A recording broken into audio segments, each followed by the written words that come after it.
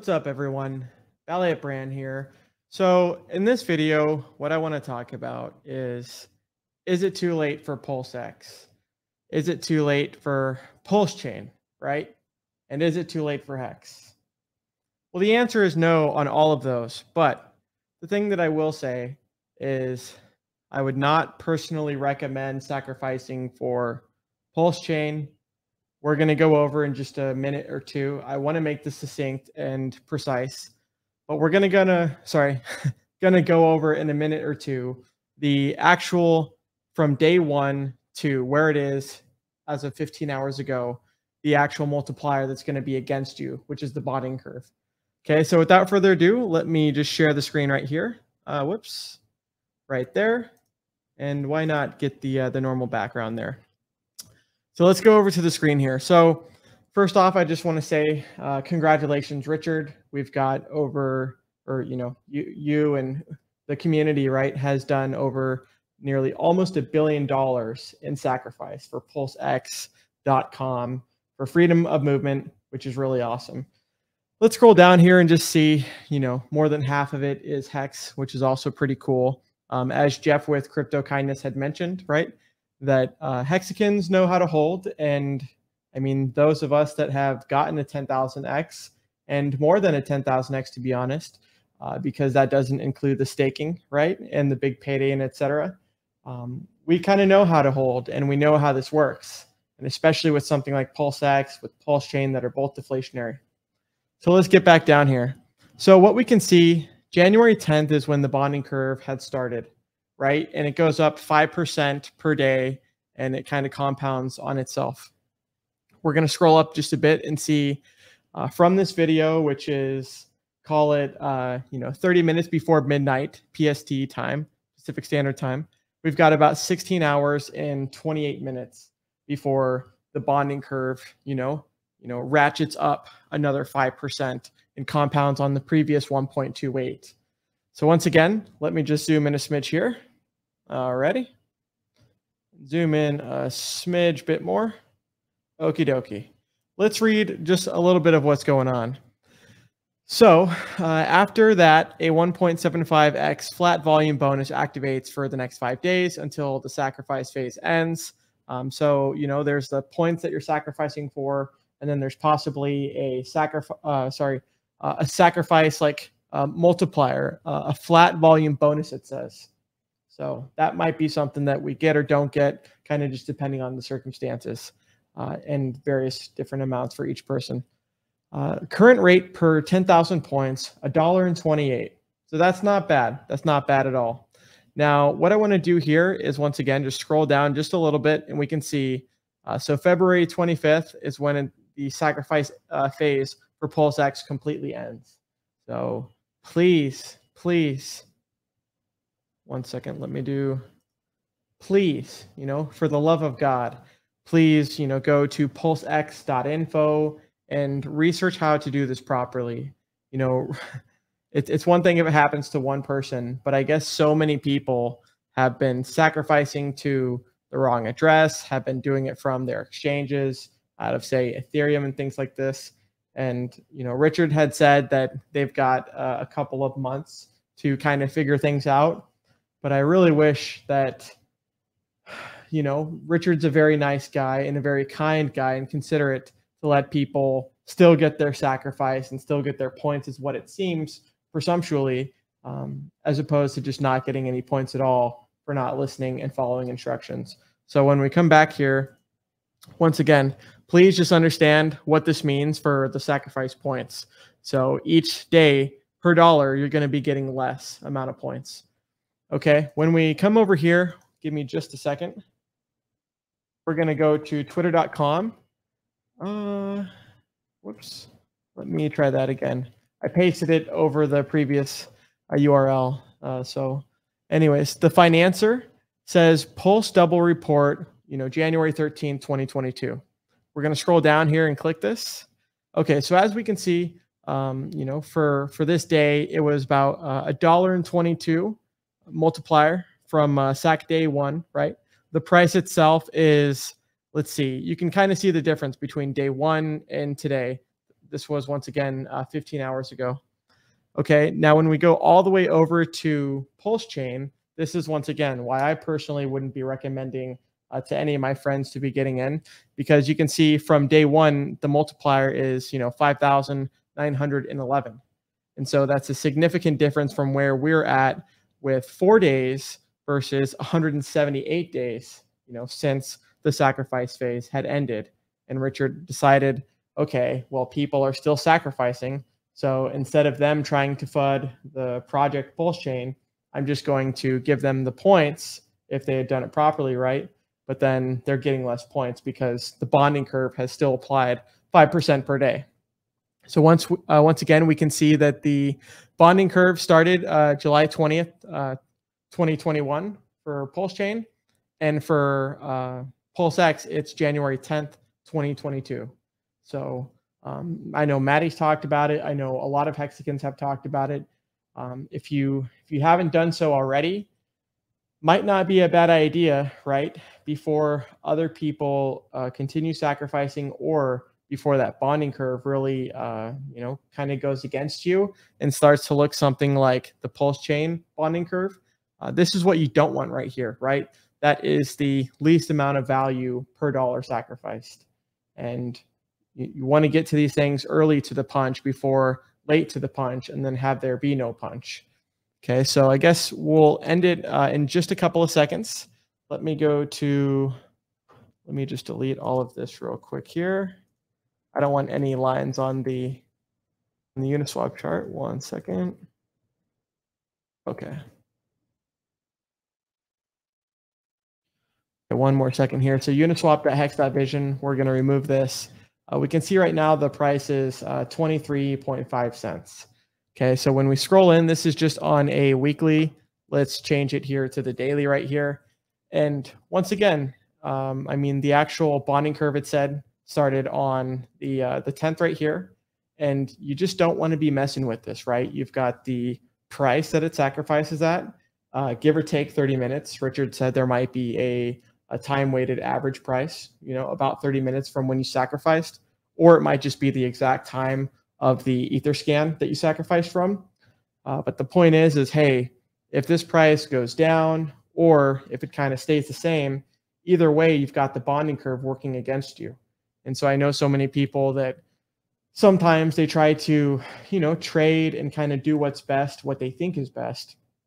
And sometimes it's out of the, form of greed, and as opposed to just doing what Richard has talked about, and what personally I have found successful, which is just to sacrifice as early as possible. So that's where we're going to end that there. Let me come back here. So just like with hex staking, right?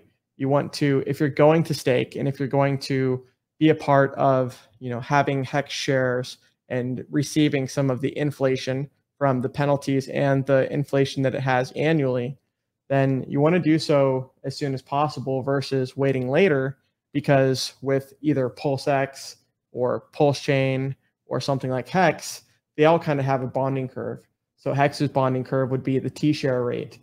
How many Hex does it take to make 1 trillion shares for Hex for when you're staking, or 1 billion? It's all kind of similar in different ratios. But what we do know is similar to the PulseChain and Pulsex bonding curve, the actual T-share rate never goes down in the form of Hex. So even though the price might fluctuate up and down a little bit here and there, that actual amount of Hex that you have to pay for 1 T-share or 1 trillion shares or 1 B-share, it's always going up. So that's kind of the unique game theory within it. And the people that are staking, they're already earning that, trustless yield every single day for the days that they're staked. So that's pretty much it. Once again, it's not too late, in my opinion, to sacrifice for pulsex.com. You can go to pulsex.info.